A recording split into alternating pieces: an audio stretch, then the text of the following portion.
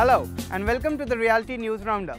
My name is Ankit Raj Datta and here is your daily dose of real estate update. National Real Estate Development Council Naredco has advised government to grant infrastructure status to the housing sector. It has also demanded a moratorium period for developers to enable them complete their projects in time. Naredco also suggests banks to hike incremental deposits to 5%, which was 3% earlier.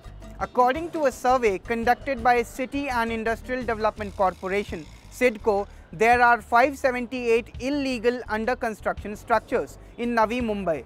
The survey was conducted between June 1 and December 31, 2015 in Digha CBD, Kharghar Panvel and Uran Ulve areas to identify encroachments on its land. Naredco Capital, a non-banking finance company, will be investing 2500 crore in Indian real estate market yearly for 5 years. Naredco Capital is backed by an Abu Dhabi-based investment council named Clearwater Capital and lends money for mid-income housing projects in Tier 1 cities.